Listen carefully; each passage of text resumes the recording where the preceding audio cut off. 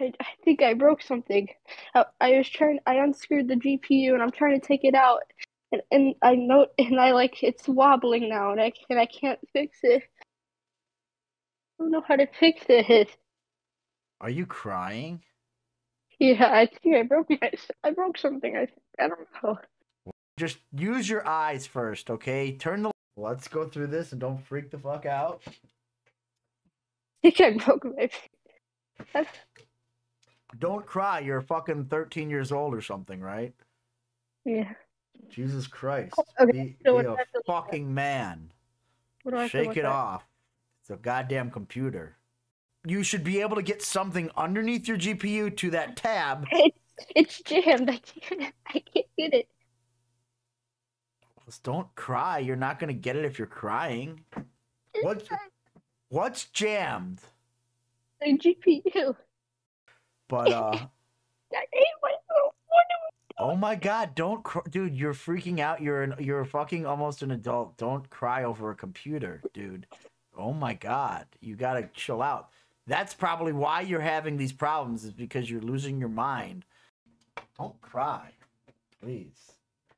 Like there, I can't deal with that. You can see how those tabs move. That's No, but basically. I've gotten my GP out and it was different. GPU out before I'm and it was telling you, different. it's a very similar tab. It's a tab that clicks upward and pushes downward. Okay, and if you push it downward, it's going to release the GPU, the phone. But you're going to have to kind of like, you want to push down on the tab more than you want to pull up on the GPU. But You, I'll need to fix this right here first because no, it's no, you don't. tilted. Well, what do you mean it's tilted? You just need to get Okay, it released from the slot first.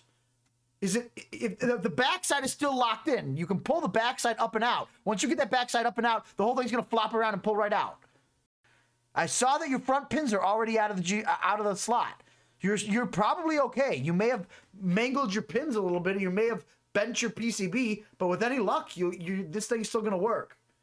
Is going to blow right through the PCB. That's a very common thing that people do when they are new to building and they don't know how to take out a GPU. They go to push that tab with something like a tool, like a screwdriver. I got it. I got it. I got it. Let's go. Let's go. I got it. I got it. I got it. Did the whole GPU pull out? Yes. Let's I go. told you. I fucking told you. Dude, come on now. Are you crying again or what? Are you crying right now? No, I'm not. What are you doing? Are you happy or what? What the fuck, Finn? Okay, number one, was that worth crying about? You just wasted all your fucking energy crying for something that you could have just been happy about by just taking some time, getting some patience, and then reevaluating things. Maybe Google will help you next time. How many times have I had to tell you kids the same shit? I tried, but no one. Can you show me your GPU? Like, hold your GPU up to me. Yeah, now hold it. Yep, exactly like that. Now, yep. That looks pretty fucking straight, right? Yeah. Turn it the other way, like so that I can see it. Like same way, but like point the silver side down towards me. Or rotate it the other direction, horizontally. No, oh my god, this is so ridiculous. I can't believe. Turn it up on its side. Turn it up on its side. Turn it up on its side. Yep. There you go. Perfect. Oh my god, that was hard. Okay, now turn it. Yep. There you go. Now just slowly rotate it. Yep, yep. That looks pretty straight, dude.